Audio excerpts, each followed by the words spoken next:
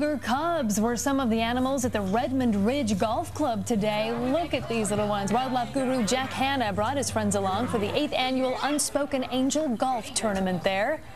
A lot of friends. Proceeds from the event go to Tessera. It's a local nonprofit serving people with autism.